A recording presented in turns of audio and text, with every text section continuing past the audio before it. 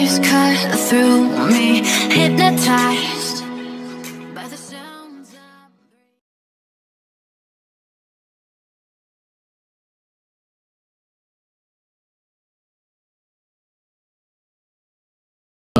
sa ngayon, I think it would be good to listen to yung tao na magbigay ng clearance sa mga bakuna para magamit sa mga gamit ng mga doktor o medical people para sa injection. Ang reklamo kasi ng mga tao, lumipad siya dito sa Davao because I wanted him to explain to you tonight kung bakit natagalan and how long would the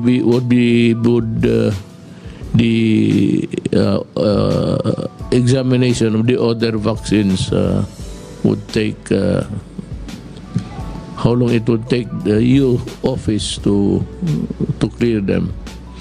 You have the floor, Tony Domingo. Yes, sir. Sir, doktor po ako. Meron po akong presentation na maikli, 10 slides. Can we have the PowerPoint on the updates po ng mga nag-apply po sa atin ng EUA?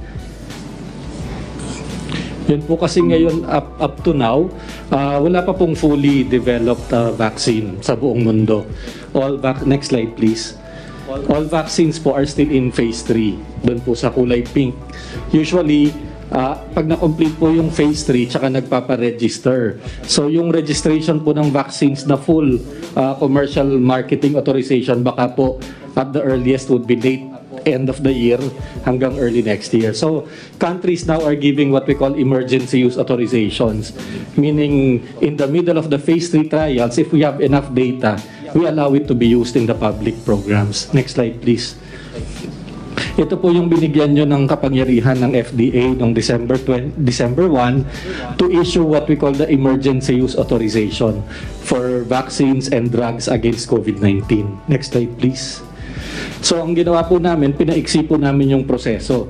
Dati po ang approval po ng vaccine sa Pilipinas, itong sa kaliwa, 6 months to 1 year. But now we've decreased it, especially kung meron na po siyang approval ng WHO or what we call stringent regulatory authorities like US FDA tsaka UK. Pag binigay po nila yung submissions doon tsaka yung mga evaluation doon, we're able to do it in 21 days. Next slide please. So nag-start po ang application natin noong December 15, doon po nag-start. And we only give the EUA if we have the following conditions. Ito po yung nakalagay sa executive order natin. Number 1, based on the data available at hand, it must show that it is reasonable to believe that the vaccine is effective, may be effective against COVID-19. Second, the known and potential benefits must outweigh the risk. Ibig sabihin po, yung una, efficacy, yung pangalawa, safety. Dapat wala pong any specific or significant safety issue. And third, there must be no approved alternative. Wala pang bakuna na registered. At so far, wala pa naman po talaga. Next slide, please.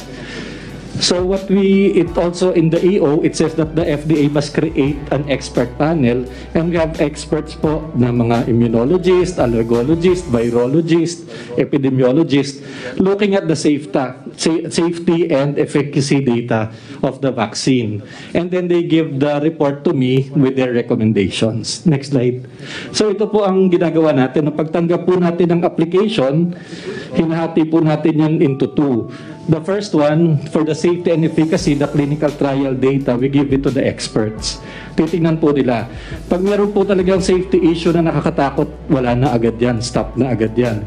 Pero kung maganda naman yung safety, yung efficacy naman po ang titingnan if it's going to be useful. And then the other half of the submission, yun pong regards the quality, the manufacturing, the stability, the labeling, yung pong mga product information. Sa mga regulator po natin sa FDA yan. Kasi kailangan tingnan natin na yung pina-approve sa WHO, it's exactly the same product that they will be supplying to us. Hindi po kasi pwede na ibang factory o iba yung bote. Kailangan kung ano po yung pina-approve sa US FDA halimbawa, or sa country nila, yun din ang dadalhin sa atin. And then once the two groups have then made their recommendations, they submit it to my office. And we make a final decision within 1 to 2 days. Slide 7. Slide Yes, 7. we continue. You continue with that. These are the things that we should understand. Tayo dito. Yes, sir. But not for the public. Opo, sir. Mamaya, sir, i-explain po, sir, sa slide number 7. Sir, kung titingnan po, pakibalik. Kung titingnan po natin, sir, more or less 180 million na po yung, kasi ang data po nito is February 12. More than 180 million doses na po ang administered as of this date, with 6 million doses administered daily worldwide po, sir. Kung sa makita po natin, sir, ang natin talaga, yung US at saka China po ang nangunguna, na meron silang average na 1.7 million doses daily. At nakikita po natin yung ating mga ibang countries, more than 20 countries. Nakita natin medyo mababa pa rin po yung kanilang uptake ng doses. The next slide. Sir, ang magandang balita, sir, based on the global data, yung anim na approved na vaccine ay meron na po silang kapasidad na more or less 10 billion na vaccine. At the same time, yung merong trial data ng phase 3, Novavax at saka po yung J&J, may additional capacity na another 3.2 billion. So, more or less, meron po tayong total na 13.2 billion na capacity for 2021. Pero sinasabi nga po natin sa first quarter, second quarter, makakahirapan po rin tayo dahil kasi yung karamihan ng mga Western vaccine ay ginagamit po ng mga taga-Europe at saka sa Amerika po. So, kung titignan po natin, 7.8 billion po tayo, world population. Sa population po niyan is 5.5 ang adult, and then willing adult is more or less 4.0. So, kung titignan po natin yung supply and demand sa 2021, may possibility po natin na talaga yung ating vaccination program ay makakaya po natin sa 2021. Next slide, please. Yung ating yung preparation natin, nagkaroon na po tayo ng meeting sa 16 cities ng LGU at bukas nga po sa Davao City po tayo magmi-meeting para ma-check po natin ang preparation ng Davao City. Just in case na yung COVAX darating, magkakaroon po tayo ng tinatawag na vaccination po dito. Next slide, please. Nagkaroon po tayo ng simulation sa darating na 117,000 na vaccine ng COVAX. At yung Bureau of Customs po, sir, sumunod po sa inyong directive na 0 minutes po sila. Actually, from the aircraft, diretso po kaagad dun sa refrigerated van. So, ang ginawa lang po chinek lang kung ilan ang bilang, but they never intervene doon sa sa packaging. So, sumunod po, nandun kasama po namin si General Guerrero, nandun din po si Secretary Tugade, si Secretary Lorenzana, at saka si Secretary Duque. Nagkaroon po kami ng simulation. Maganda po yung naging result ng simulation at we have lesser minutes sa mga ginawa po natin na simulation. So, as far as we are concerned, tayo dito sa gobyerno, itong flow ng how the vaccines would be imported and doon sa finally sa storage, wala nang monkey wrench. Ano po, sir, medyo po tayo, sir. Okay po tayo, sir. Lalo na po yung from the airport going to the storage. Nakuha po natin yung timing na napakababa po. At saka ang kagandahan nga po yung sa clearance sa custom, pre-clearing na po ang ginawa po. Sumunod po sa utos niyo po na talagang wala pong time na makukonsumo doon sa custom clearing. So 0 minutes po sila. So tiningnan lang nila ang boxes, binilang po nila, and then naikarga po kagad sa refrigerated van. So maganda po lahat ang execution. Actually, if I may say to say something about the customs, alam naman nila kung alam yan. That's why we are there, because nandiyan na yung bakuna. And there's really no need to tarry a minute longer in releasing the cargos. Kasi alam naman nila bakuna yan, and it is very important that they should be stored immediately upon ma-deplane yung mga bakuna. Wala ka nang nakitang problema dyan sa Meron pa po kami nakikita po sa internal po natin, lalo na po yung sa storage. Ang gagawin po natin ng paraan. So we are having another rehearsal internally. So yun po ang gagawin po namin, Mr. President. But all of the process ng simulation from the airport going to the warehouse, okay na po siya. Matanong kita, itong ang problema na lang is nandito sa atin. Is there a problem within us that we have to surmount? Yun na lang, very limited na lang po sa logistics. Nag-usap na po kami ng Secretary Duque, and then may ginagawa na po kami ng emergency procurement po. And I ask you again, I asked this last time, are we sure that we have the storage? Sir, yung nga po sir natin, just in case na magkaroon po tayo ng influx, malaki po ang storage natin sa ating mga third party provider. Yung sa ating sa RITM, may mga limitation hanggang ano po yun, more or less 1 million lang po ang kaya sa Pfizer, and then sa Moderna very limited, and marami po siyang vaccine na 2 to 8 dahil po meron po tayong ongoing vaccination po ngayon. So ang po namin, magkaroon po ng third party storage, mamaya po iyan po ni Secretary Duque. So ang po natin, at least magkano po tayo ng mga third party provider na kaya po hanggang hanggang Davao at saka hanggang Cebu.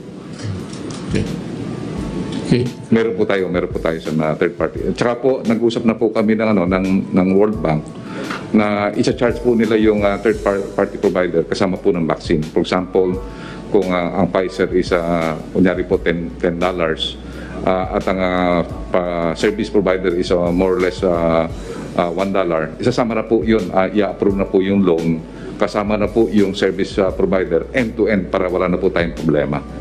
So pagka nagbili tayo ng vaccine, yung mga vaccine maker, meron po silang third party provider. For example, Novavax, yun nila po ang kanilang napili. So end-to-end po ang service po noon. It would be safe to say that for the month of January, wala pa tayong we cannot start vaccinating people. Not yet. Sir, hindi po tayo nagsimula noong January dahil ang po natin talaga na darating po yung more or less mga 1 million to 3 million po na po natin sa March at saka po yung February ay yung pong COVAX at saka po yung Sinovac. Meron darating? Meron po. Yun po ang inaantay po natin. Kasi po ngayon, accomplish na po natin yung ating tinatawag na documentation. Ang kailangan na lang po nila is mapirmahan po nila yung tinatawag na indemnification agreement. Kung magkasundo na po sa indemnification agreement, wala na po tayong hadlang. Kasi meron na po tayong preparation, okay na po preparation natin. May EUA na po tayo sa Pfizer for the COVAX donation, at nakapag-comply na rin po tayo sa mga documentation po na hinihingi po ng WHO at saka Gavi. So the ball is in the Congress? Nandun po sa Congress ang ball, at saka po nandun po sa WHO. So nasa Senado po ang ball po ngayon, kaya po nakiusap po kami kay Senator Tito Soto at saka po kay SPG na talagang mauna po talaga yung indemnification clause at saka po yung LGU approval po ng Advanced Market Commitment, yung dalawa po na yon. Kaya po meron po kaming communication, Mr. President, na this bill should be certified as urgent. Yun po ang recommendation po namin sa last, na magkaroon po ng tawag nating certification of urgent. Itong dalawang bill po na ginagawa po ng Senado at saka ng Kongreso po ngayon. Sana yung papel ngayon. Nasa committee po sa Senado, Mr. President. Nag-usap na kami ni Secretary Galvez para ma-certify mo as urgent po ngayong linggo na to. So, sige ko, okay. Secretary Duque. The usual report that I will make, Mr. President, and fellow members of the Cabinet, and to Senator Bongo, Chair of the Committee on the Health and Demography, will be on the updates, usual updates po natin, with your permission. It will take a bit of time, 10 to 12 minutes. Go ahead. Okay, sir. Thank you. Magandang gabi po muli. We should have the time to discuss what affects the interest of the people. Yes, sir. Maraming salamat po. Magandang gabi po muli, mahal na Pangulo, at sa akin po mga kapwa kalihim. Meron pong dalawang bahagi ang aking pong pag-uulat ngayong gabi. Unang-una po yung atin COVID-19 situationer, at ang pangalawa po ay ang updates on the whole genomic sequencing na ginawa po ng ating Philippine Genome Center ng UP, ang ating pong National Institutes of Health, and also the Research Institute for Tropical Medicine. Ito po, next slide. Sunod na yung yan. Okay. Ito po ang ating mga pangunahing mensahe patungkol po sa ating COVID situationer. Una, sa pangkalahatan po, nakakita pa rin po tayo ng pagbaba sa dami ng mga naitatalang kaso sa buong bansa. Ngunit may mga rehiyon tulad ng Region 7 at Caraga na nagpapakita ng patuloy na pagtaas. 8 lungsod naman sa NCR na nagpapakita rin ng pagtaas ng mga kaso.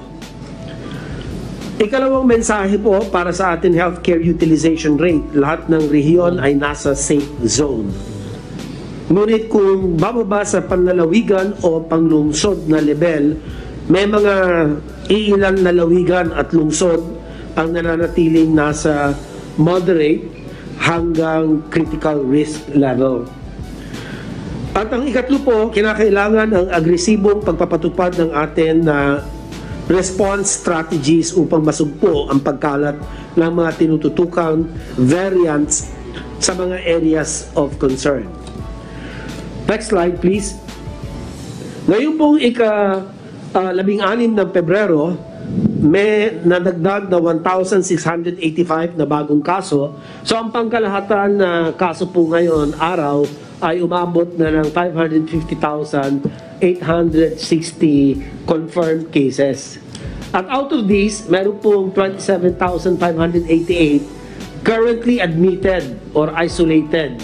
At sila po ang may mga sakit, at ang katumbas po nito ay 4.72%. Doon naman sa recovery sa bandang kanan po, Mr. President, ay meron tayong 511,755 who have recovered, cases that have recovered, and accounts for 93% more or less. Sa mga pumanaw naman, ang ating pong case fatality rate as at 2.09%, 11,517 po ang ating pangkalahatan bilang sa ngayon. Ang mga nakakalungkot po na mga pumanaw as a percentage po of the total confirmed cases, siya po ay 2.09%. Doon naman sa mga active cases, yung asymptomatic, mild or moderate ay 26,043 ang mga kaso, equivalent to about 94.4%. At ang severe or critical cases ay asa 1,545, equivalent to 5.6%. Patuloy po pakikipag-ugnayan natin sa iba't ibang rehiyon upang magkaroon tayo ng sapat na representasyon ng mga sample sa buong bansa at maging malinaw sa atin kung ito bang mga dumadaming kaso, bunsod ba ng mga bagong variants na ito. Pero sa ngayon, hindi pa po conclusive ang findings. So ito lang po ang aking pong pinakahuling ulat Mr. President, patungkol po sa ating COVID-19 situation at handa po akong sumagot na po sa mga katanungan. Maraming salamat po, Ginoong Pangulo. Maraming salamat sa inyong patuloy na pagtangkilik sa ating tahanan at pagsubaybay sa mga kaganapan na nangyayari at sa ating tagumpay na natatamo dyan sa Indonesia. Hopefully, we will see you again in our next update. God bless.